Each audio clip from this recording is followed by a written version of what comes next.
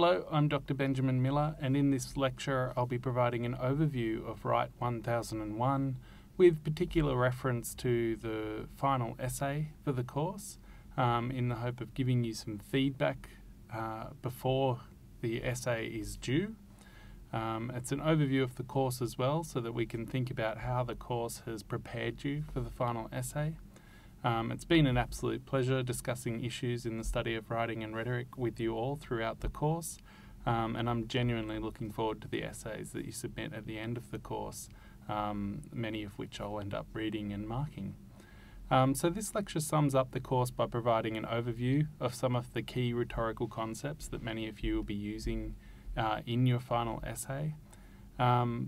Further, we're going to discuss why you would conduct a rhetorical analysis, which everyone is doing in their final essay. Why would we make you perform a rhetorical analysis? And why is this form of essay, this type of rhetorical analysis, wonderful for your own learning and development as a young scholar, as a community member, and as the wonderful human being that you're becoming? Before we get started on discussion of the final essay and rhetorical analysis, I thought it's an apt moment to bring to your attention the other Writing Hub units that are available for study at the university. On this slide there are 4 listed units. WRIT1000, if you've particularly enjoyed the way WRIT1001 has addressed issues of style and paragraphing, then WRIT1000 is an ideal follow-up unit for you. If you've been interested by the theories of argument, such as Toole-Minian or Rogerian argument, then WRIT1002, which is an entirely online junior unit, would be a fantastic unit for you. And if you're looking for a more advanced approach to argumentation, WRIT2002 would be a good unit to follow up with. Also keep in mind, if you're thinking of how rhetoric and writing are useful in the workplace, and you're interested in thinking about how communication at university prepares you for communication in the workplace, a new unit of study, WRIT3000 Professional Writing, is now available as well. I recommend all of these units to you. I don't teach in all of them, but I'm a big believer in the importance of rhetoric and writing as a core part of the curriculum, and all of these units I think would be a great benefit to students in any degree. So here's an overview of what we'll be doing in the lecture today.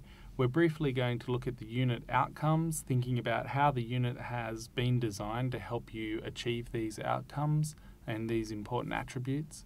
Also we'll be thinking of the main questions about why these outcomes are important, and how does doing a rhetorical analysis help you achieve these outcomes. Secondly, we're going to look at some of the rhetorical concepts discussed in the unit. We'll look particularly at the rhetorical situation, the rhetorical appeals, and issues to do with cross-cultural communication. You should be using one of these concepts or some of these concepts in your final essay, and we'll be asking why you would use these concepts and what sort of conclusions you can draw from using these concepts in an analysis. Speaking of the essay, we're going to cover 3 of the most common comments that are provided on the final essay, and you can think of this as a type of feed forward rather than feedback. So before your essay is due, we're going to give you these 3 comments in the hope that you can think about them and respond to them before you actually submit your essay. And finally, we're going to think about 2 of the big conclusions that we can take away from this course about these are the 2 of the big ideas underpinning the course. How can rhetoric help you understand communication better, and how to understand audiences better? And also, how can it help you participate in scholarly communities in a more informed and purposeful way? So here are the WRIT1001 outcomes. There are 5 of them. And it's worth thinking about now toward the end of the unit, how has the unit been designed to help you achieve these objectives, and why are they important? We've practiced communication and argumentation, the first 2 objectives here, across a range of genres. So you've written online in journals, you've communicated in person through in-class presentations, and you've submitted written tasks in which you're meant to, formal and informal, in which you're meant to display competent communication and produce effective arguments. We've examined different academic writing styles and presentation techniques, both in written and in oral form, and reflected on how they do or should engage diverse cultural audiences. So this is objective 3 and 4. We've looked at the different contexts for academic argument and how they apply to texts that cross cultural borders, including how do we produce effective texts that can communicate to different cultural audiences of different cultural backgrounds. We've also thought about how to edit our own work. So the final few lectures of the course and online activities have been about how you edit your own work and approaches you take in the editing of other students' work. And the idea here is that you can edit your own work. You've submitted drafts and been given feedback on those drafts, so you're going to have to edit those before you submit your final essay. So you've practiced editing and you've developed a theory of editing as well. Now, the course objectives have been taught in a way that promotes an understanding of and use of rhetoric. You can adjust your communication to suit an audience or to suit a different situation, and you can analyse the different ways that people attempt to persuade you and convince you of things. This is really important in universities where you're going to be communicating across a range of different disciplines throughout your degree. You might find yourself studying psychology, history, English, sociology, anthropology, any of these disciplines. You might go on to study law or education or business after your first degree.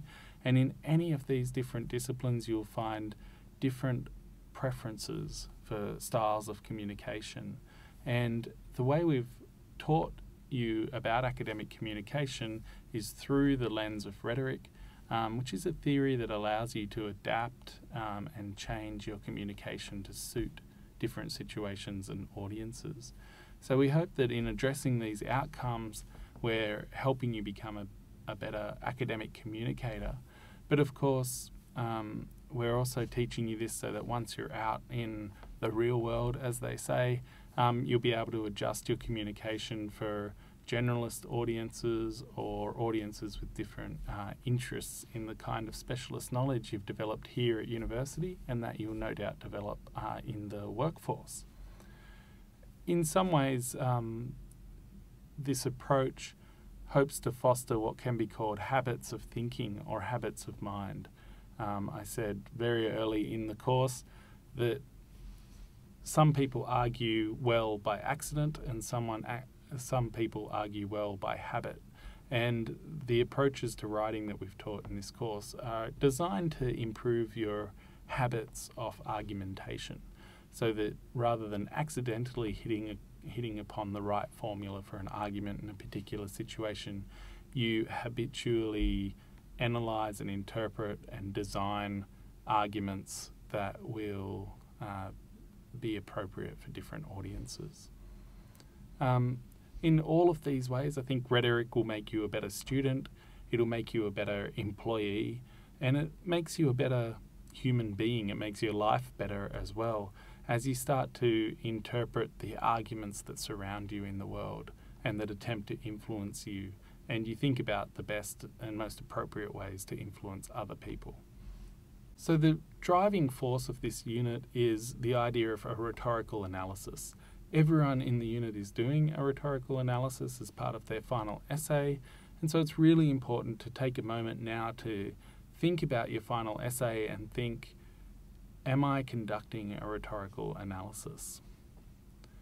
For Aristotle, the study of rhetoric would help you defend yourself from unfair arguments and also prepare you to deliver effective and ethical arguments to others in your society. That is, the goal of the study of rhetoric was to be able to identify how other people use rhetoric which would help us perfect our own uses of rhetoric. So in the long term, the idea of a rhetorical analysis is about preparing you for life in the real world, and also for helping you avoid being manipulated and avoid manipulating others. Key to this study of rhetoric and to rhetorical analysis is an understanding of some important concepts in the theory of rhetoric, such as the rhetorical situation, the rhetorical appeals, and cross-cultural communication. The rhetorical situation has been a core concept in the course, WRIT1001. It endures as a framework to help you decide how to analyse and interpret arguments and how to adjust and alter your own argument. So every single rhetorical concept comes back to the rhetorical situation, in the sense that when you're deciding whether or how to use a rhetorical strategy, you need to consider the situation in which you're using it in order to make a good decision about the best way to argue or persuade someone. When analysing an act of communication, so tying this into the idea of rhetorical analysis, you can use the rhetorical situation to examine the background of a rhetor or an arguer or an author, one point of the triangle in the communication triangle. You can examine the rhetor's skills, their background, their experiences, and so on, and think about how these factors have influenced the rhetor's stance on a topic. You can examine the audience's beliefs, their values, their knowledge, etc., their expectations. How will the audience, or at least how the rhetor conceives of the audience, affect the design of the text, the delivery of the material, the information that's presented, and so on. And you can examine the text itself. What language has been used, what presentation techniques, what style, what delivery methods have been used, how has the text been arranged, how has it been designed to represent the author's view and the audience's expectations, and balance those two things. Now, all of this is surrounded by contextual understanding, how the location, how the history, how the culture and the background of a rhetor, of an audience, the traditions of a text, all influence the act of communication. So is the act taking place in a university or a professional setting? Are there personal goals for the author or professional goals for the author? Is the audience a public audience where they'll be influenced by the reactions of those around them? Or are they a kind of private audience who's sitting at home reading on a screen by themselves? The understanding of the context will help you understand the audience, the rhetor, and the text itself. In a rhetorical analysis, you can analyse an act of communication, breaking it apart into these different elements to look at how the relationship between them has crafted or shaped that act of communication. And you can ask how well, for example, the rhetor has designed the text to respond to the audience's expectations. You might identify how an audience, a shift in the constitution of an audience has changed the reception of a text or the attitudes toward an author, and so on. So thinking about the relationships that are integral to the rhetorical situation is a good way to structure a rhetorical analysis based on this concept.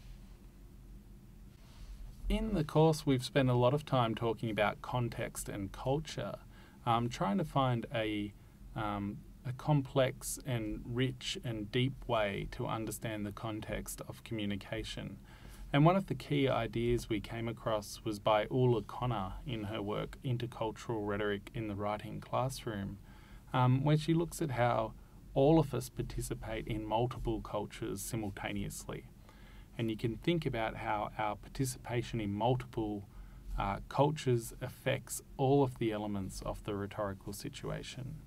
So given that authors and audiences are shaped by their culture, an understanding of culture is vital to the study of rhetoric, both in the sense that of analysing rhetoric as other people design it and deliver an argument, but also in our own use of rhetoric, understanding or conceiving of an audience and how best to respond to them.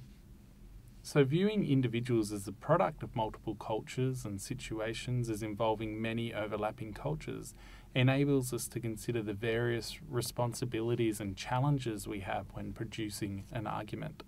At times, for example, we have an obligation to one aspect of our culture that seems to be in opposition or conflict with another kind of cultural community that we participate in. So how, for example, our responsibility as a professional academic might clash with our responsibilities as a social activist. And the idea of rhetoric or analysing rhetoric in that kind of situation would be to think about how an author has overcome that conflict or found ways to enable one goal without overruling another.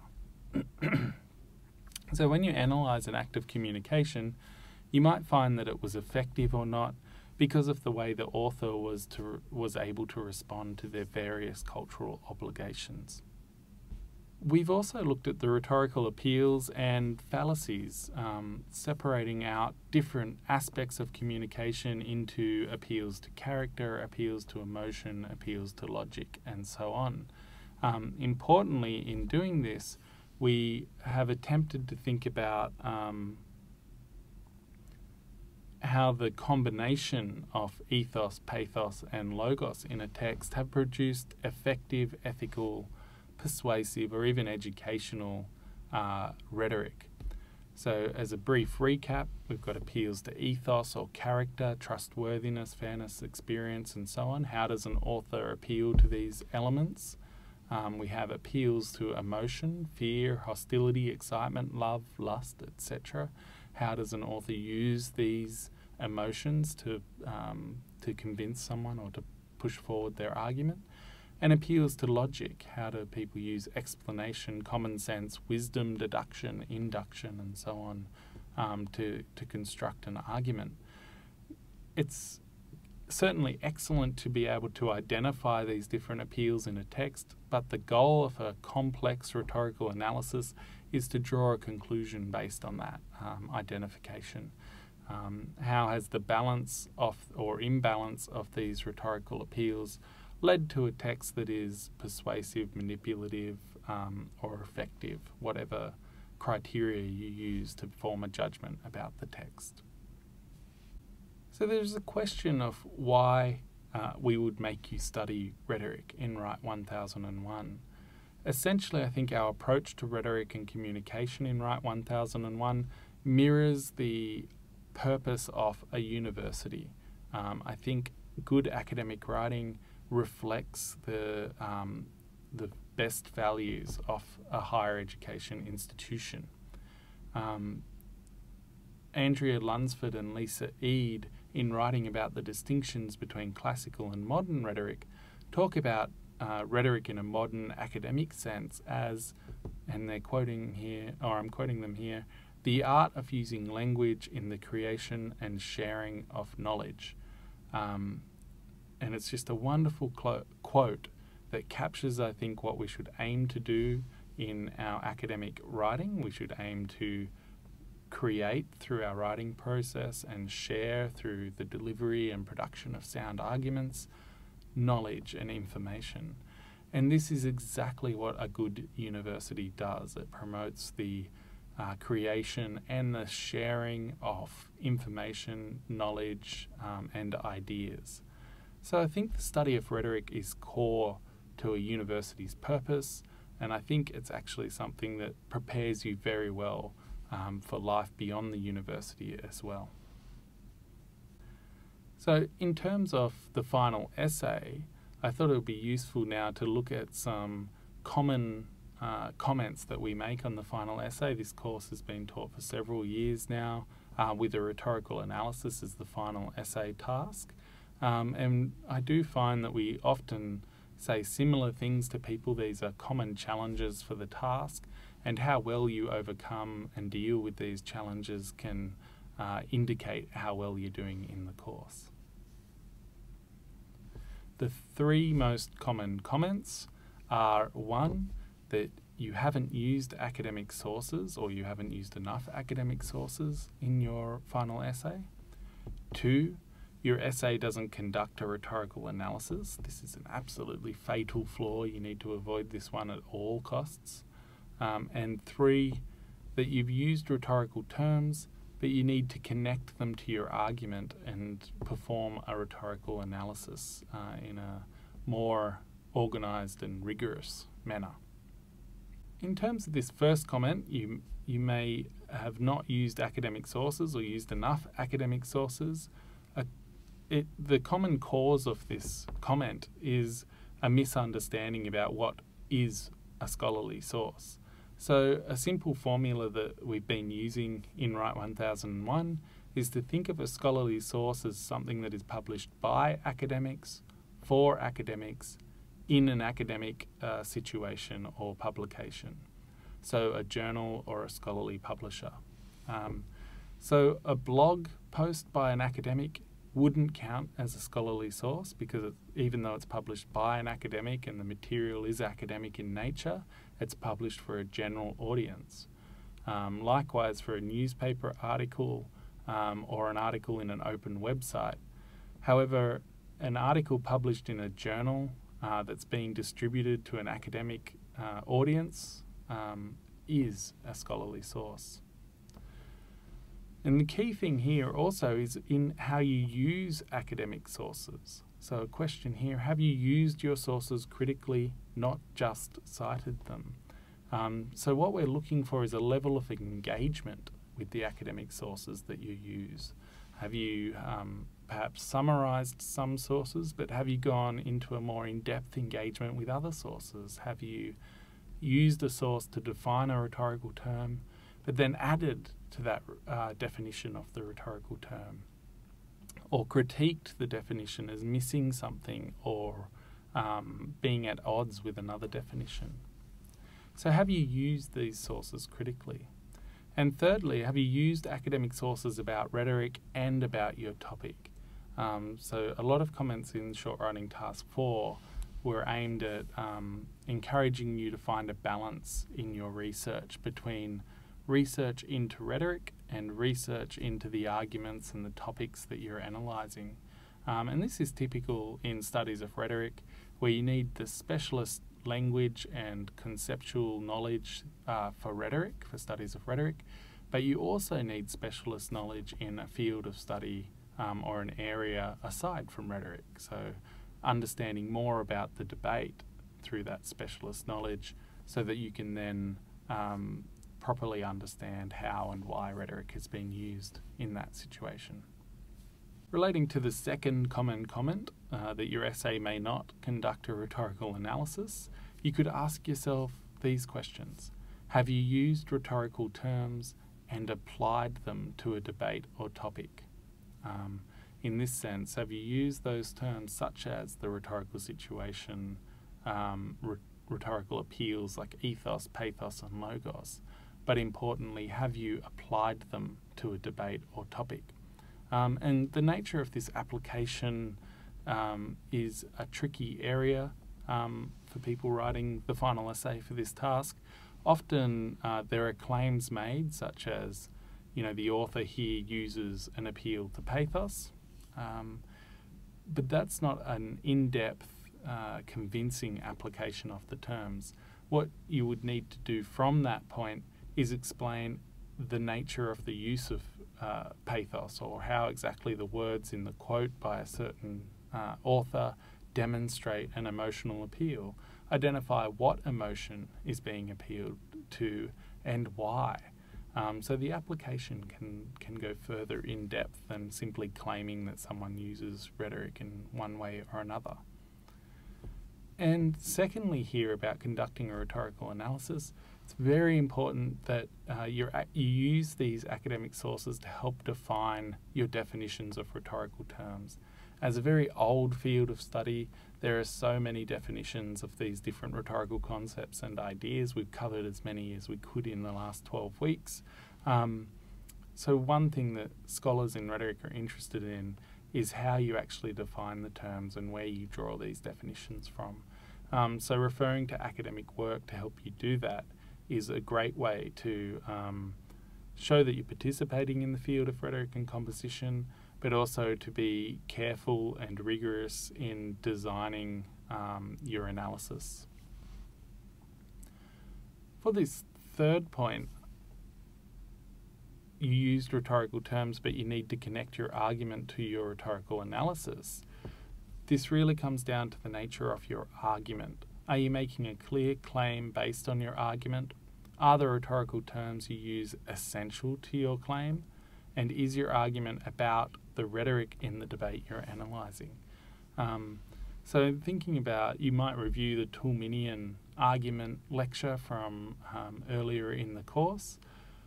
Thinking about the claim and the reason, the two essential parts to your argument.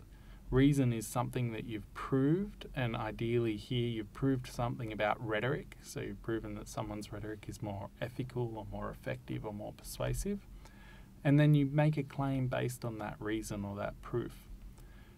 If your claim is not extending from that understanding of rhetoric in the debate, then you're going to get this third comment that the rhetorical terms you've used are not strongly connected to your argument, or that your argument and your analysis or your method are not strongly connected. So making sure that you have a claim based on your argument, that the rhetorical terms you use are essential to your claim, and that your argument is about the rhetoric you're in the debate you're analysing. If you're doing all of these things, if you can say yes to each of these parts of the question, then you're on track to be producing exactly the kind of argument we want to see in your final essay. So I thought I would just wrap up now with some general conclusions about writing and rhetoric in WRIT1001. Hopefully these ideas, in addition to making you feel like you've done something wonderful and worthwhile by spending 100 or 150 hours of your life in this unit of study. In addition to that, this conclusion should help you think about the broader significance of the essay that you're writing, and perhaps lead to some good thoughts for the conclusion of your essay, or help you refine the claim of your argument so that it's responding to some of the big ideas in rhetoric and composition. Firstly, one of the key ideas is that writing is a process, not a product. So what we've encouraged in this unit is an approach to writing and communication that is not about the final words on the page or the final words in an argument. It's about a process through which you can understand what other people have said in a debate, what you might say in a debate, and what are the most effective and ethical ways to present an argument. We can go back to this very ancient definition of rhetoric by Aristotle, that its function is not to persuade, but to see the available means of persuasion in each case. In a rhetorical analysis, it's about identifying how other people have sought to persuade someone of an idea. You're showing us, through your rhetorical analysis, that you're able to see the available means of persuasion. And importantly, it's about us being ethical communicators and deciding the best strategies to use for ourselves. So not only are you identifying how other people use rhetoric, you're coming to some kind of conclusion about the quality or the nature of their uses of rhetoric. Are they ethical? Are they unethical? Are they effective or ineffective? And so on. And another key idea in the study of rhetoric is this idea of ethical rhetoric. I think there's a really key quote in one of the readings by Inch and Warnick where they give us a definition of unethical rhetoric by which we can start to understand what ethical rhetoric would be. Inch and Warnick say, arguers who act to undermine their audience's or weaken community bonds and structures are generally considered unethical.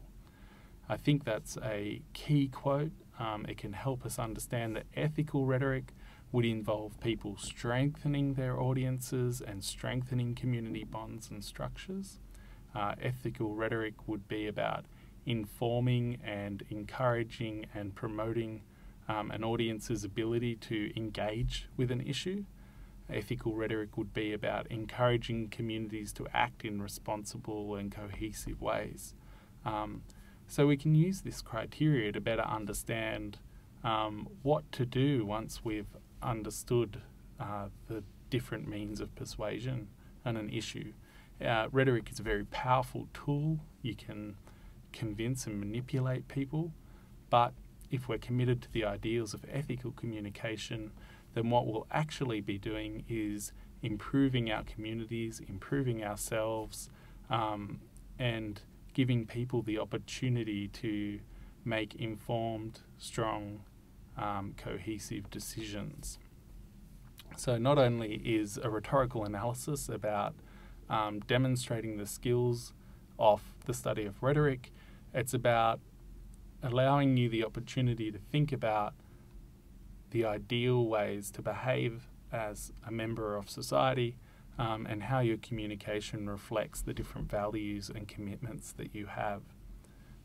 So with that, I'd just like to say good luck with your future studies and your professional lives that no doubt will follow. It's been an absolute pleasure working with you in WRIT1001, and I hope you've learnt as much from the material here as I have learnt teaching it to you, and that it's something that will not only improve your writing in the immediate sense, but something that will give you more pleasure in your general lives and a more organised, ethical and effective approach to writing in the workplace and the wider world.